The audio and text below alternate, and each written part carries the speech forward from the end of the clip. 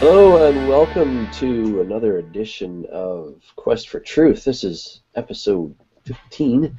We are going to jump right in to Revelation chapter 3, verse 7. Last time we left off looking at the different churches. We got as far as the church of Sardis, and now we want to pick up in Philadelphia. Hey Rob, it's great to see you. Yeah, great to see you too. Just want to, before we begin, I want to point our viewers to our website, questfortruth.net.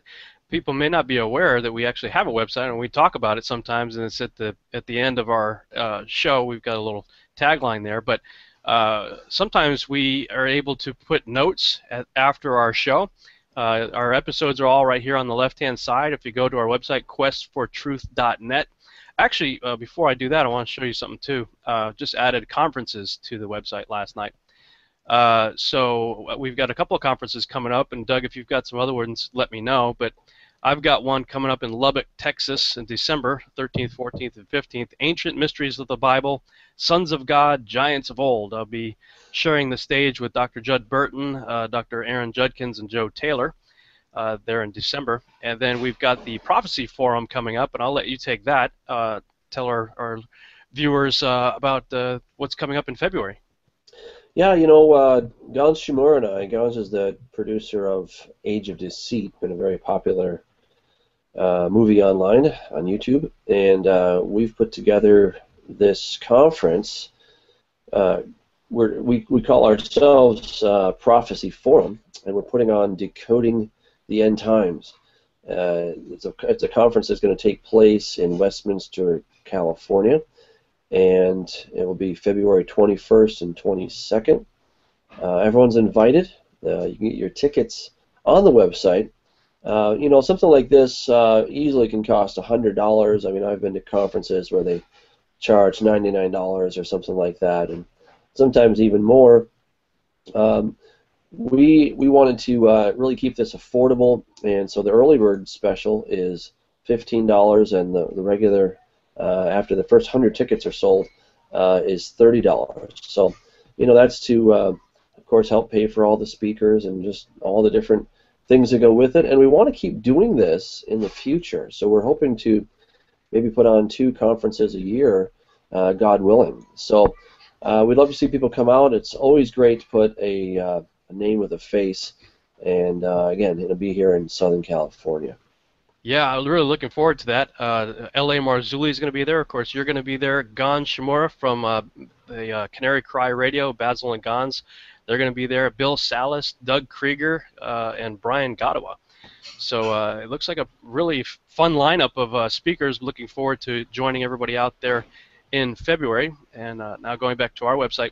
Like I said, our episodes are in the archive shows category there. You can go through each one of them, and sometimes, like last week, there are additional notes. I've got a whole bunch of notes that added to the show that we did last time regarding the Holy Spirit, and I have to say I was pretty excited about finding out that E.W. Bullinger was saying a lot of the same things that I was discovering just from the scriptures. I had come to my conclusions just looking at the scriptures for myself, and after forming my views and stuff, and getting into a lot of Facebook debates, Facebook friends said, "Hey, have you seen what Bullinger had to say about that?" And I'm like, "No." And Bullinger is a well-respected theologian, and apparently he was saying and writing about a lot of the same things that I was discovering about 100 years ago.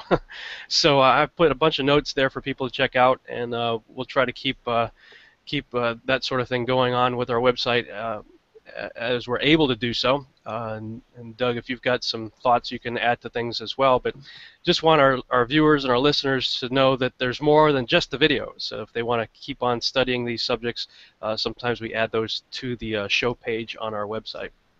Yeah, and we just want to let people know that we also are delighted to come and share the various things that we've discovered in God's Word with a conference or a church. It's just always a joy when we get to go and see people and to share the things that God has shown us. And so, feel free to give us a call or send us an email, and we'd love to interact with you in that way. Absolutely. Well, You know, people always like, when are you going to come to the East Coast or when are you going to come to the Northeast or whatever? I'm like, when you invite me. So I'm pretty sure it's about the same with you. We'll go anywhere we're invited to go. So if you'd like us to come speak, give us a call or send us an email. We'd love to speak with your church or your audience. yeah, usually we just need a plane ticket. That's about That's it. yeah, in a warm place to sleep. Yeah, exactly. That's all we require. So, Yeah. well, hey, let's jump in now to Revelation chapter 3. I'll read it and we'll get it started here. So, Revelation 3:7, to the angel of the church of Philadelphia write, these things who is holy, who is true, who has the key of David, who opens and no one shuts, and shuts and no one opens. I know your works. See, I have set before you an open door, and no one can shut it, for you have a little strength, have kept my word, and have not denied my name. Indeed, I will make those of the synagogue of Satan who say they are Jews, but are not, but lie. Indeed, I will make them come and worship before your feet, and to know that I have loved you, because you have kept my command to persevere. I also will keep you from the hour of trial which shall come upon the whole world to test those who dwell on the earth. Behold, I am coming quickly. Hold fast to what you have, that no one may take your crown. He who overcomes, I will make him a pillar in the temple of my God, and he shall go out no more. I will write on him the name of my God, and the name of the city of my God, the new Jerusalem which comes down out of heaven from my God, and I will write on him my new name. He who has an ear, let him hear what the Spirit says to the churches. Oh boy, there's a lot of exciting stuff in there, Rob. I don't know where Yeah, to there is. start. I'll point something out that jumped out at me right away, and I don't have the answer to this, so I'm going to run this one by you. In verse 7, where it says, of course, addressing the Church of Philadelphia, but then it says, these things says he who is holy, who is true, who has the key of David. What is the key of David? Mm. Well, you know, a key is something that you can open and close with. It's a symbol of authority. You know, I don't think there's any particular structure that is going to be opened, but the key is the object or instrument by which you have the authority to open and close. Here, the key of David, as I would understand it, is referring to the fact that Jesus is the one who is the seed of David. He has therefore the right to the Davidic throne, and you know, this is a re-summarization of who Jesus is. He has the key of David, or the authority of the kingdom of David. He can, you know, quite he's worthy to sit on the throne. He's also the one who opens and no one shuts, and he shuts and no one opens. So he has that kind of authority. He has that kingly authority because of that key. So, you know, I know we both believe, I mean, we both take the scriptures literally. Is this a metaphor, or is this something physical? Is this a literal key? Is there Well, something such as, I mean, a little something known as the key of David that the people who John was writing to would have been familiar with? well, you know, we also have in Revelation 1:18, Jesus says that I have the keys of death and Hades. Yeah. When I think of a key, you know, I mean, when we say literal, I mean, are we talking like a piece of metal that you put into a wooden door? Is that what we mean by key? Well, Right. I don't know. I mean, is that what a literal key is?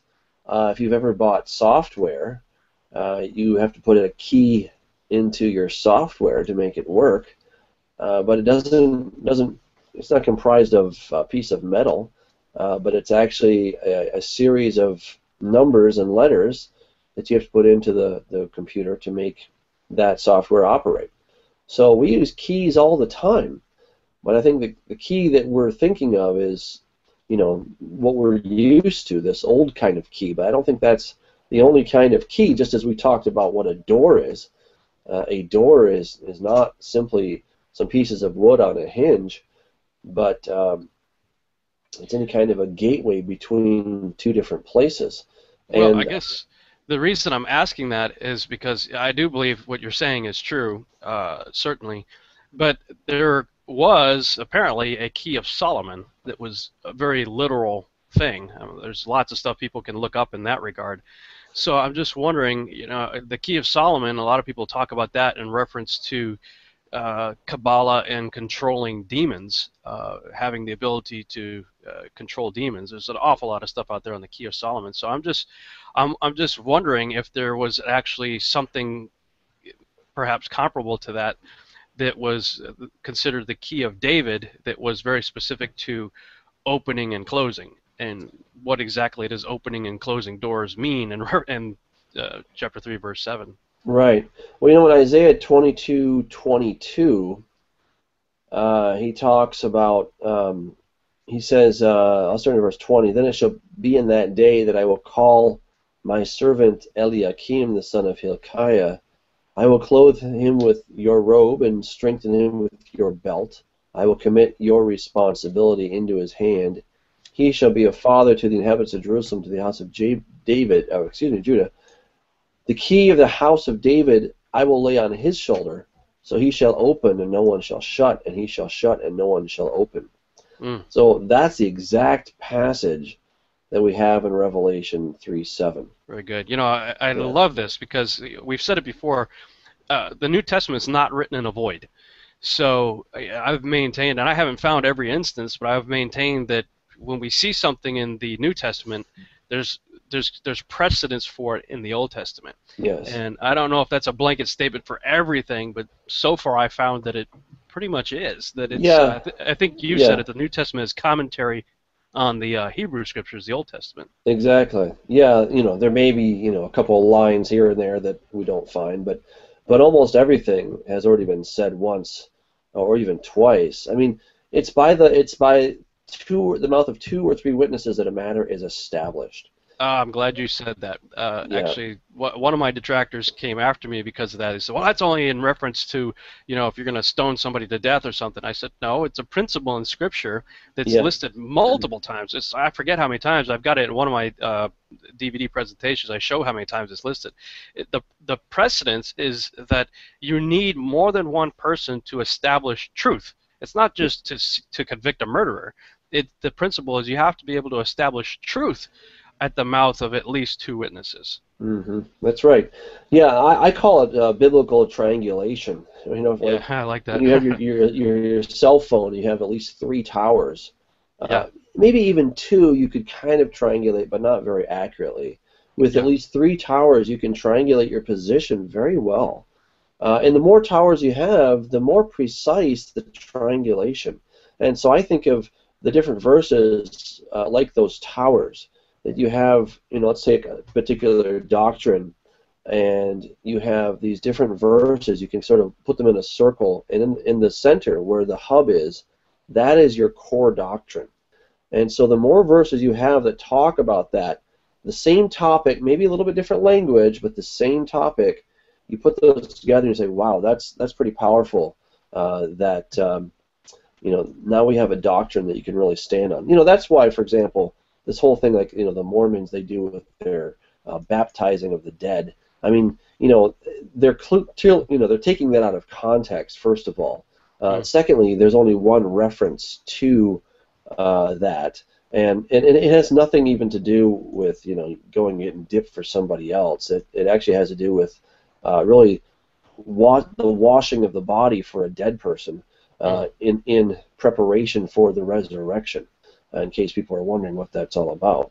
But, the Mormons have gone way off on this whole thing. And, see, they can only find one verse to substantiate that. So they've created this whole system, this incredibly crazy religious system where they have to go and be baptized by proxy for all their dead relatives. Now, it makes them great at doing genealogy searches for what it's worth. But they think they're actually going to go and get Uncle Joe out of hell basically by being baptized for him. It's really quite nonsensical. But everything is by 2 or 3 witnesses. So here in Isaiah 22, you got the same exact language, the key of the house of David. What is it saying? Well, that Eliakim is going to have the authority and he will be able to open and no one will shut, and he can shut and no one can open. So it's talking about that Davidic authority that God is going to give, in this case, in Isaiah 22, to Eliakim. In the case of Jesus, of course, all that has been conferred upon Jesus and nobody else. Yeah, that's some good stuff. Yeah, definitely. I'm making some notes on that one for sure. Okay, so yeah, I mean that's a direct quote. I mean, he who opens and no one shuts. That John's writing about that. I never saw that before, but yeah, that's right there in Isaiah 22. Yeah, and and of course we have Isaiah 9, 6, and 7. That this is the classic passage we hear at Christmas time. For unto us a child is born, unto us a son is given, the government will be upon his shoulder. His name will be called Wonderful Counselor, Mighty God, Everlasting Father, Prince of Peace. Of the increase of his government and peace there will be no end, upon the throne of David and over his kingdom, to order and establish it with judgment and justice from that time forward, even forever. The zeal of the Lord of hosts will perform this. So again, just more confirmation of who Jesus actually is. Fantastic. Okay, so then we keep looking. I'm going to put this up here on the screen. Back to Revelation chapter 3. Probably no need to really go into this any further, but verse 9. We talked about the synagogue of Satan. Yeah, just for people who want to know it, we covered that, I think, pretty well in episode 11. There's a bunch of notes there and other videos and books and stuff people can check out on the website on that one right there. Right. But did you have anything else you wanted to add to that issue? No, not really. Not really. Verse 10, he says, I will also keep you from the hour of trial which shall come upon the whole world to test those who dwell on the earth. Now, again, you and I have, I think we're in agreement on this. Part of the whole context of our show is that we disagree on quite a few things, but we actually agree on a lot too. I think we agree on more. We agree on more than we disagree. Yeah. Oh no, what are we gonna do? I don't know. Oh, the show's over with. Forget it. The show's over if we agree too much. Oh my goodness. Yeah.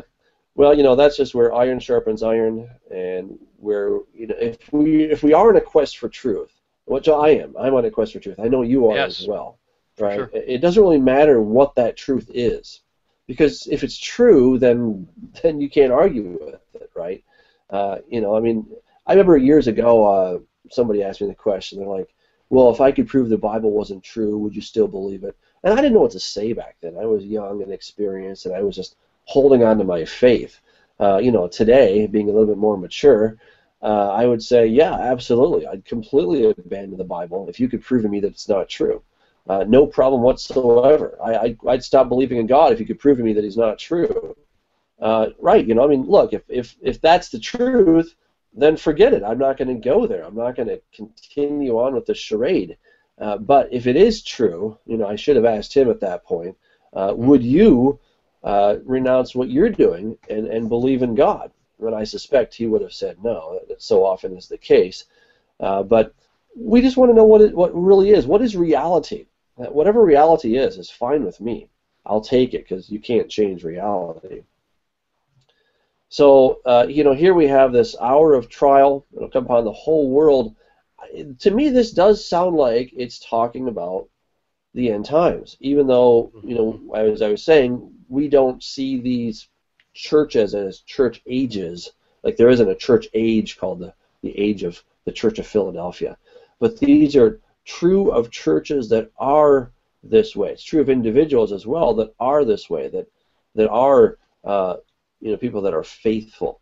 They have continued. And of course, we don't want to undermine the fact that there really was a church known as the Church of Philadelphia, and Jesus was speaking to them. But there's a lot of application for the rest of us. If you happen to find yourself as someone like the Church of Philadelphia, great, continue.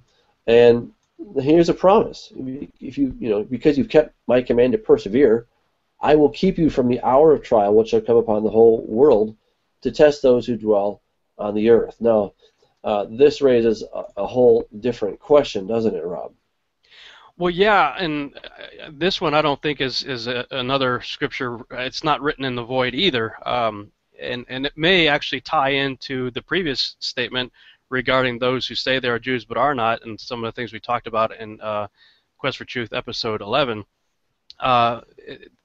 At that time, I thought there was only one ingathering, and I was looking at the scriptures and saying, man, 1948 doesn't fit, Isaiah 66:8 and all the scriptures usually used for it, until I had been turned on to the works of Arnold Fruchtenbaum, and he made me aware that there are actually two ingatherings, one in unbelief and one in belief, and both of those verses in Revelation chapter 3 may tie into Zephaniah 2.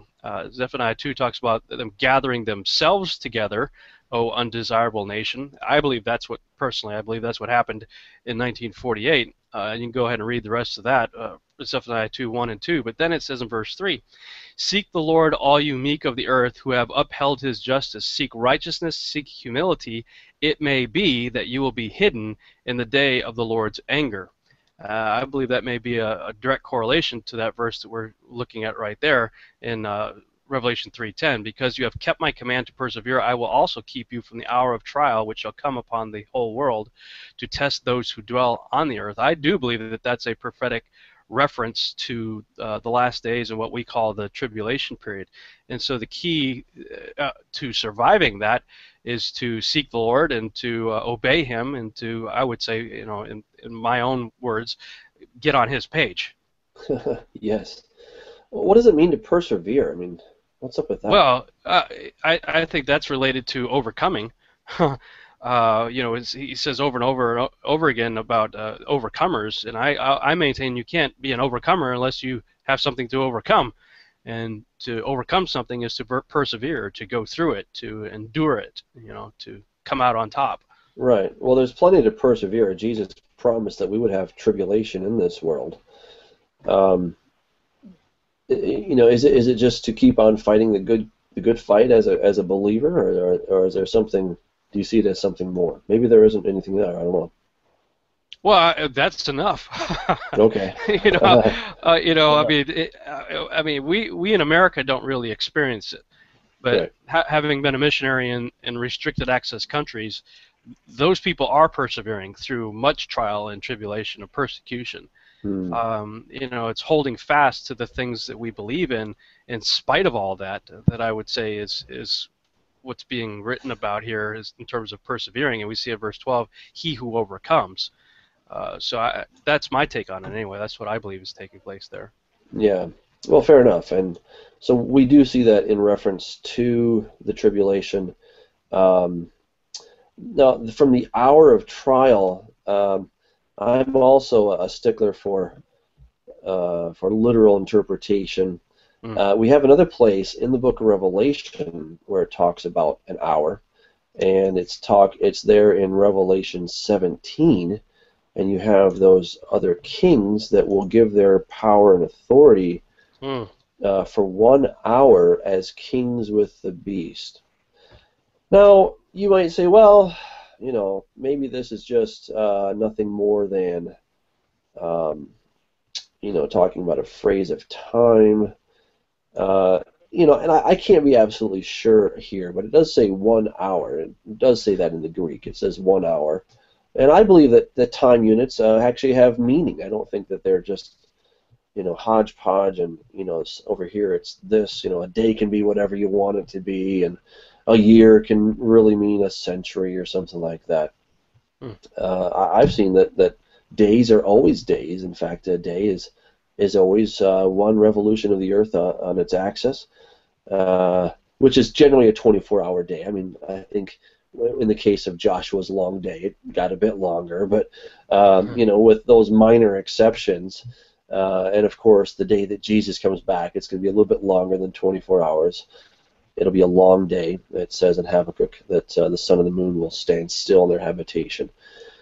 But barring those notable exceptions, I see that a day is a day, a year is a year. When it says 1,000 years that Satan will be put away, I don't see any reason to say that that's again some long indefinite period of time. No, 1,000 is really 1,000. A year is really a year. And so what about the word hour? Well, it does get a little bit trickier because we do have references to, for example, it says that Jesus says that his hour has not yet come. You know that there are these references to the word hour, and trying to discern those and to understand. However, let me just go on just to kind of give some context here. We have another number of places, for example, in Matthew chapter 8, verse 13, Jesus says to the centurion, "Go your way as you have believed, so let it be done for you." And his servant was healed that same hour. So there's the word ora in Greek. It's the same exact word, ora. Then we have a woman that was made well from that hour. That's Matthew 9:22. Again, it's the same Greek word, ora. And we have a number of places where the word hour is being used, where it's just being used as a regular hour. And that makes me think that when we're talking about this word, that it really does mean an hour. You have also the parable of the men that worked all day, and then some people came and they worked just for 1 hour, it says. And he talks about all these, this first hour, second hour, etc. Again, each one of these is a real hour. It's not some indefinite period of time. And even when Jesus says, "But of the day and hour no one knows," that's why I think it's important to keep the word hour meaning really just an hour. Now, there may be some places where the word hour is being used and we don't quite understand what it means. Could it be used more in a figurative sense? Well, again, I have not gone through the entire Bible to look at all the places where the word hour is being used. And, I'm sure someone could bring up some kind of an exception and say, well, what about this, But I'm just going to go out on a limb a little bit here and say when it's talking about hour, it has to do with 60 minutes.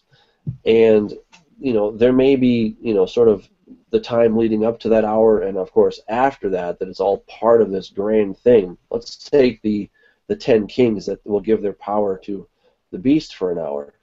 You'd say, well, gee, an hour is not much time to get anything done. Well, we don't know exactly what they're going to do in that hour. We don't know what it means to give their power and authority to the beast for an hour. Maybe an hour is actually enough time to accomplish what needs to happen. Maybe it's the transference of power that takes place in an hour.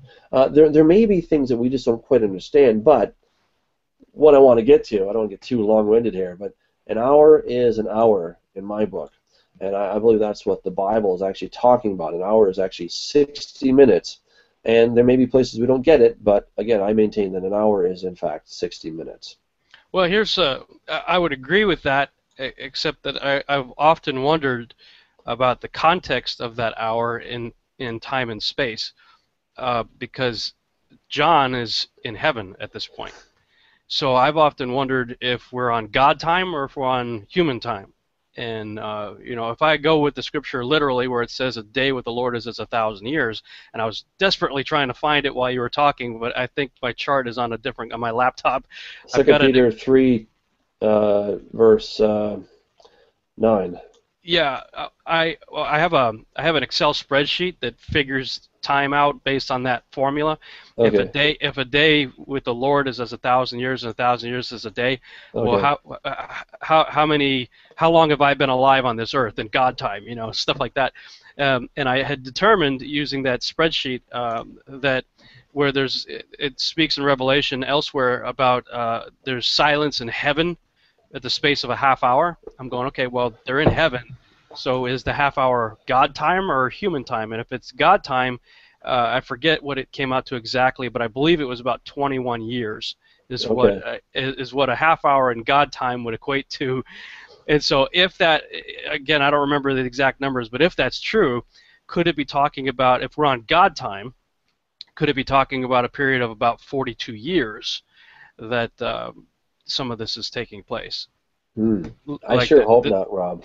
Well, I mean, if So that's look, true, that goes back to some of my theories regarding, like, for instance, the time of Jacob's trouble, which, again, nothing's written in a void. So when somebody throws out a reference to the time of Jacob's trouble, well, what was the time of Jacob's trouble? Well, Genesis tells you quite clearly that the time of Jacob's trouble lasted 20 years. And incidentally, it started when Jacob started acting like Esau, when he pretended to be Esau, and he was operating in deception. And so, again, if that's a formula, if the time of Jacob's trouble actually begins when Israel, who is Jacob, is acting like Esau instead of acting like the promised seed, and that time period of his trouble was 20 years when he took off. After that deception, he took off for Uncle Laban's house and had to deal with all kinds of issues there. And he talks about it as his time of affliction being 20 years. So if the time of Jacob's trouble is 20 years, then is it unreasonable to believe that this time that these kings are ruling for 1 hour in God time could in fact be double that, 42 years? Here's my here's my response to that. Nice theory. I don't buy it. I don't buy it. First of all, it says that it's in God. You're right. God time refers solely to God. It does not refer to the angels. I think one of the biggest misnomers out there is that God created the angels outside of time, and that somehow we're going to live outside of time. I think that's complete nonsense. Anybody who has a birthday lives in time. That goes for Satan, Michael, Gabriel, all the angels. They have a birthday. It's Psalm 148 says that God commanded and they were created. So that would be God time, though. Well, no, only God exists in God time. All right, only God exists in God time. Okay.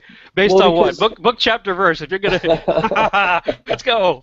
Book, chapter, verse on that. All right. 2 Peter, chapter 3. 2 Peter, chapter 3. Looking there at verse 8. Beloved, do not forget this one thing, that with the Lord, 1 day is as 1,000 years, and 1,000 years as a day. Also, parallel passage, here's your witness, Psalm 90, verse 4. It says, for 1,000 years in your sight are like yesterday when it is past, and like a watch in the night. All right, so look, this is talking about God's perspective. Where's it's not God? saying Where's God? In your sight. Yeah, but where is he? He's in heaven. Well, yeah, but heaven is, I mean, but so what? It doesn't matter. Oh, okay. I mean, all right, doesn't matter. Okay. Well, it doesn't matter. It's not where God is that matters. Okay. Well, I mean, does it matter if he were on Earth? Well, I mean, if you're writing from a perspective, then your location, I would think does. Come on, he's God. Matter. Where is he? He's outside of time. That's where he is. God's everywhere. I mean, we could say God is everywhere. All right. But where's his throne? His throne is in heaven. I mean, really, we're gonna really go there. So what if when his throne is on the earth, you think it's going to make it somehow different? Well, no. I think the day of the Lord is two things. I think it is a physical 24-hour time period where he pours out his wrath, but I think that physical 24-hour time period is the beginning, which starts in darkness, of the day of the Lord, which is 1,000 years. Is it just a coincidence that a day with the Lord is 1,000 years and 1,000 years is a day, and the day of the Lord happens to be a millennial reign that lasts 1,000 years? No, I don't think that's just a coincidence. I think that's a well-established precedence that a day with the Lord, and this would be the seventh God day in human existence, the 7,000th year, a period of the last 1,000 years is the 7,000 time period. Yeah, I get that, and I know where you're going with that. And I'm right, for God, okay. Well, but John is in God's realm here. He's been taken up to the heaven. Right, but he still exists in time. I mean, look, I can show you. He was taken up in spirit. Okay, Revelation. I was in the Lord. I was in the Spirit on the Lord's day, and he was taken up, and so he's looking at the movie screens that we've talked about so many times in the heavenly control room, So now he's on God time. Okay, well, look, in that same God place, Revelation 22, it says, "In the middle of its street and on either side of the river was the tree of life, which bore 12 fruits, each tree yielding its fruit every month." All right? So there you have it. Time never goes away. I mean, again, there's this Well, idea I'm not that, disputing that. I'm just saying the okay, time is elongated in heaven versus what it is here.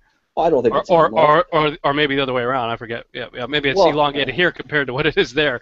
yeah, but this is now in the New Jerusalem. This is it's not in heaven anymore. This is the city has come down to planet Earth, right? Sure, So you but still when it have comes moon to what, cycles. You still got the sun, right? absolutely, yeah.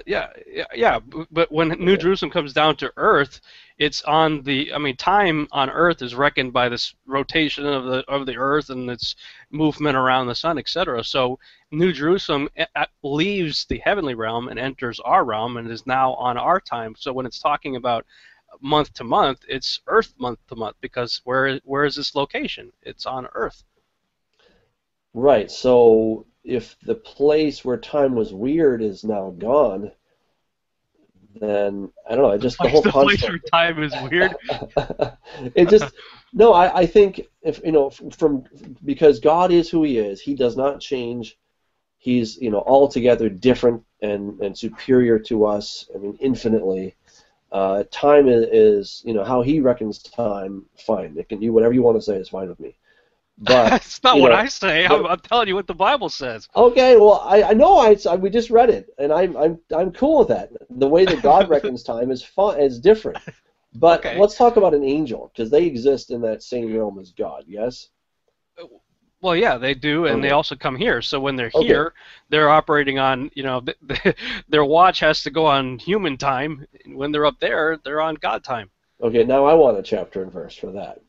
Well, a day with the Lord is 1,000 years. 1,000 For the years is a day. Lord, It's for the and repeat. Lord, right? Well, For the Lord, where is that's the what. Lord? His throne is where? It doesn't Right matter now, where He it is. is. And you just said He's everywhere. Time is dependent on location. Oh, this is good. I'm glad we're disagreeing about something finally. Well, yeah, it makes the show that much more It was getting interesting. too much. It was getting too boring. Well, I mean, look, when I was a kid, and we were discussing these things in school, and the problem of space travel, even if you're traveling at the speed of light, 186,282 miles per second, going to the nearest star 4 light years away. If you were traveling at the speed of light, you could get to that star in 4 years, and it'd be an 8-year round trip. Okay, great for you. You have aged 8 years, and I forget what it came out to, but I did the longhand math on it like in 7th or 8th grade. Uh, Earth is several thousand years older, hmm so time is reckoned by your location and speed and other things like that. So for the space traveler going 186,282 miles per second, you age 8 years, but everybody else that you knew on Earth is long dead for thousands of years. So clearly, time is attached to location. And I'm cool with you on that. I really am. I'm familiar with the work of Dr. Russell Humphreys. He has talked about, goodness, what's the name of his book? Well, that's killing me now. Time, what is it? Time and Space or something like that. He talks about how time is different in a gravity well. So the closer you get to the center of gravity, the slower it goes. All right, but of course now we're wondering if that kind of gravity principle is going to have any effect uh, to someone who is not bound by the gravity of Earth. I mean, now because certainly God is the center of all things. I mean, now we're kind of getting beyond what the scriptures tell. We're getting Yeah, beyond we're even. in Proxima Centauri now. Ooh, I know. Yeah. So all right. Well, we'll have to just leave that. But All I right, think I guess we're fair we're enough. we're agreed that time never stops. Yes. Are we agreed on that at Yeah, least? for All right. sure. Good. Okay. Time never Okay. stops. It's just reckoned differently, and And it did depending on have a where you are. beginning. And I mean, the point I want to make is that the angels are not created in some timeless place.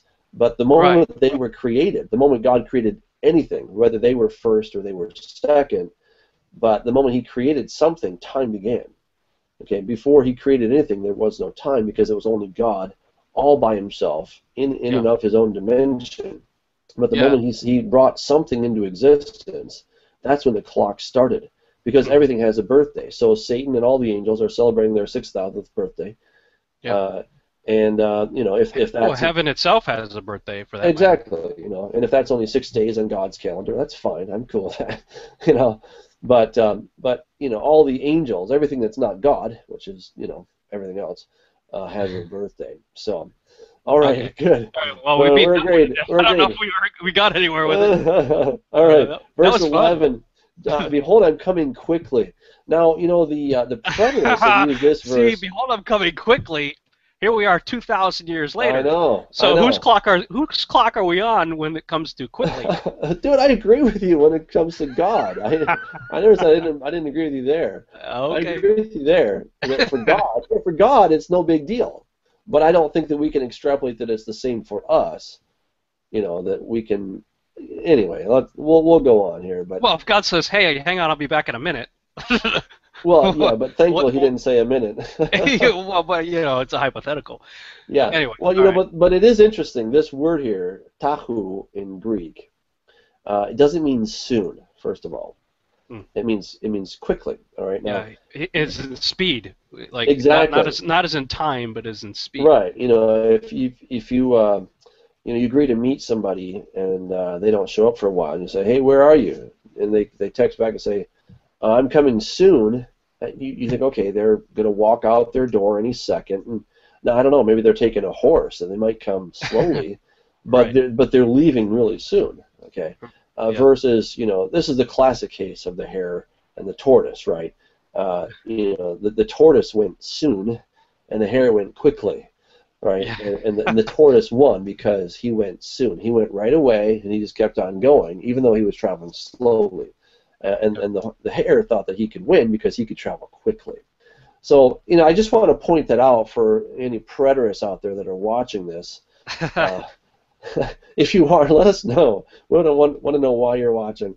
Uh, but uh, um, Yeah. but Why are you watching? If you I think we're know, lying heretics, why do you spend all your time watching us? I That says know something more about you than it does us. exactly. There's probably nobody out there, but Yeah, well, but this word tahu, it means quickly, so it refers to the manner in which that Jesus is going to come, not in how soon he's going to he leaves the front door basically.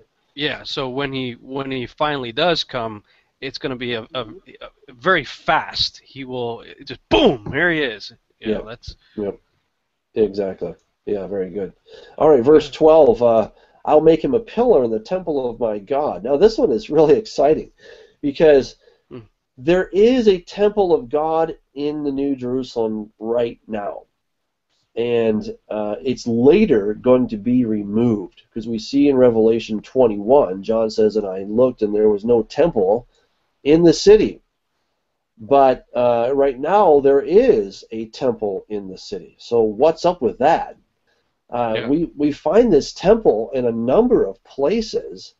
You have it, of course, in Isaiah chapter 6, where Isaiah is transported in his vision. He sees God high and lifted up. The train of his robe fills the temple, right? And there's an altar there, and an angel takes some tongs and he gets a coal and touches it to his mouth. The same temple is that the one that Jesus went into, that is the one not of his creation, not made with human hands, and he takes his own blood into that temple, the one in heaven, and he offers it on the altar. And then you have these passages here in Revelation talking about the temple of God in heaven. Obviously, Revelation 3:12 being the first one of those. And then we find this temple sprinkled throughout the rest of the book of Revelation, talking about how no one could go into the temple until all the vials, the plagues of God were fulfilled there in Revelation 15. And then it says that the temple of God in heaven was opened. So we see this in a lot of places in the book of Revelation. The temple of God in heaven was opened. And that is our really big clue that this temple of God in heaven is right now closed. Mm-hmm. It's closed. You cannot go into it. Well, it doesn't seem that anybody is allowed to go into this temple because it's not possible until all the wrath of God is actually poured out. And I just want to point out a really good verse on this, which is 15:8. It says, "The temple was filled with smoke from the glory of his power, and from his power, and no one was able to enter the temple till the 7 plagues of the 7 angels were completed." So, nobody can go in because of all the thunder and lightning.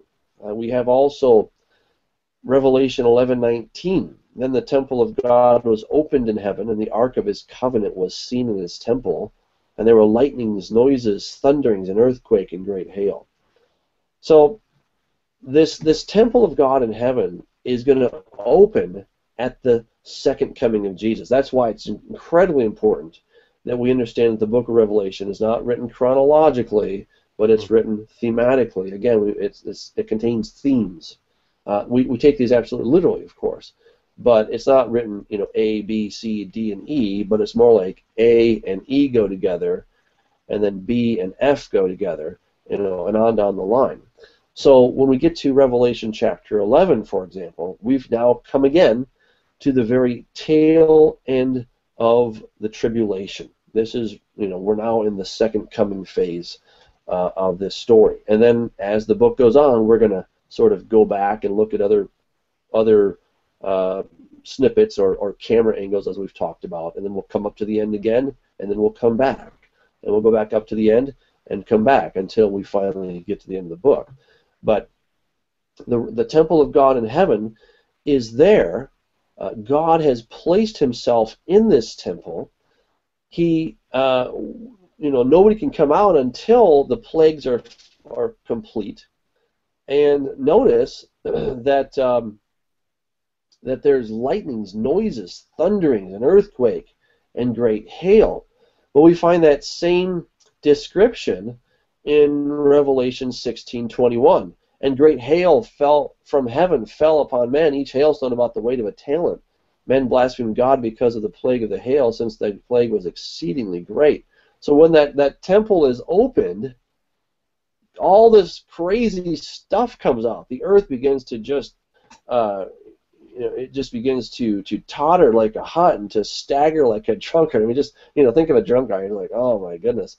And this is what the earth is going to do. All the islands and the mountains are going to flee out of their place.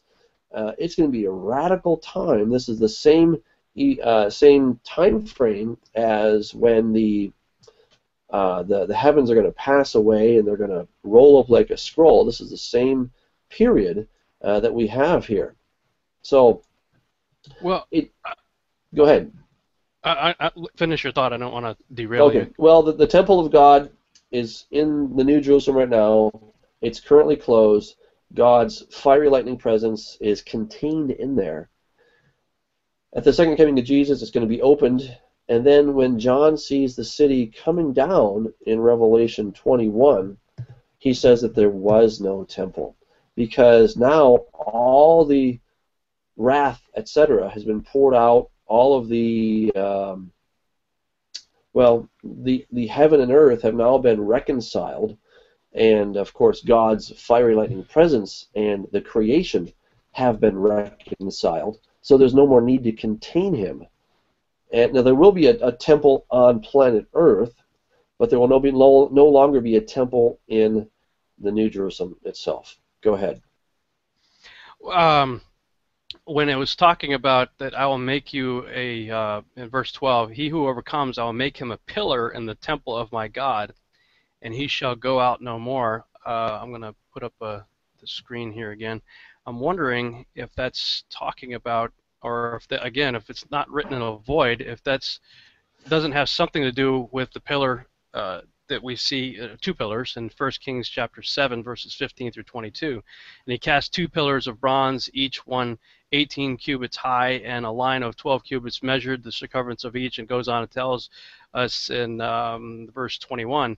Then he set up the pillars by the vestibule of the temple. He set up the pillar on the right and called its name Jachin, and he set up the pillar on the left and called its name Boaz. Do you think that Revelation 3, verse 12, is a callback to that in some fashion? If it's talk about the pillars, and I will make him a pillar in the temple, well, we've got an example of the pillars, two of them, of the temple in 1 Kings chapter 7. And so have you given any thought to the Jachin and Boaz angle? And the reason I'm asking this is because Freemasons and the occult are obsessed with that. And so anytime I see the occult doing something, I know that that's a counterfeit.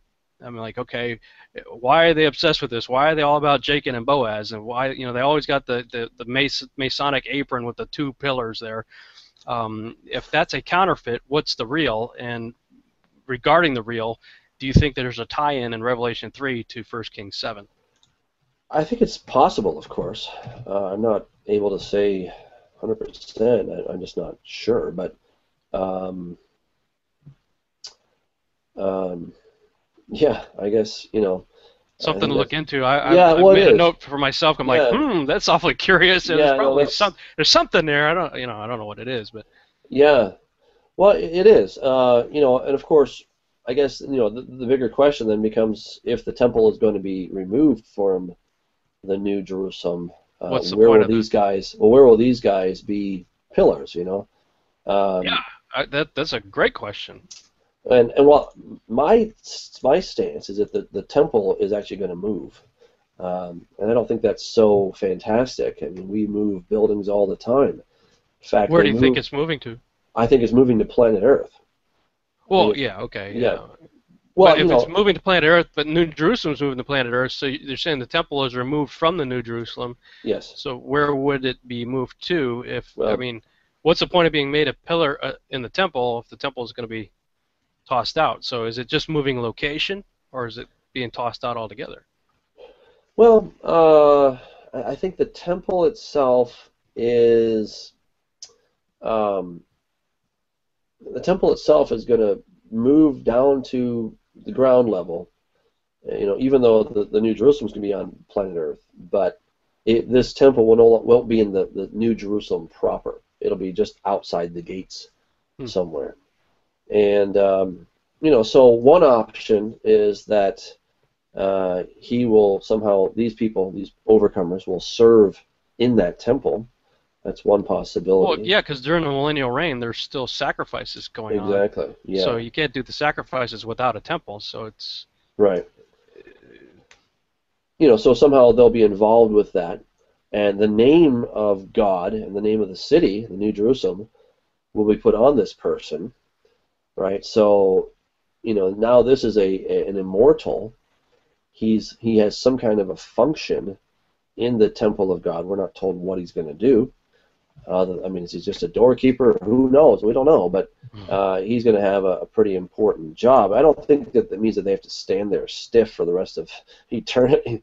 Gee, I wish I had gotten this post. Thanks a lot, Lord. I'm a pillar. Thanks. This is great. I don't imagine it to be that way. Pillar. What's happening with this idea of a pillar? Are they just like a pillar of the community, that kind of a pillar, or are they actually holding up the roof? No, the reason I think it's a physical pillar is because it also says in verse 12, I will make him a pillar in the temple of my God, and he shall go out no more. And then it says, I will write on him the name of my God and the name of the city of my God. So you got two names there. And in 1 Kings 7, you've got two names there. Yeah. It says, I'm going to name one Jachin and the other Boaz. So, apparently these new pillars are not going to be Jachin and Boaz, which I'm sure there's a significance to that too. For a time, that was the name of those two pillars. Those two pillars are getting a new name, which is not given to us here in Revelation 3. Interesting. Well, I guess we just don't know. That's probably what we'll have to admit here. We don't know ultimately what that means, and I guess if God makes you a pillar in the temple, then that must be a pretty good gig, Yeah. I don't know. I've never been there. I don't know what it looks like, so I can't really comment on how fun that's going to be. But if God thinks it's good, then it must be good. that may be a good point for us to end this episode on, and just say to our viewers, if you've got an idea and you think you understand what's going on here, we'd love to hear from you. Go to Facebook and go to our Quest for Truth page. It's facebook.com/Quest for Truth show, and post your comments there. We'd love to hear your insights. Perfect. Yeah. Thank you for joining us, everyone. We want to encourage you to stay in the Word, keep on that quest for truth. God's Word is amazing. Until next week.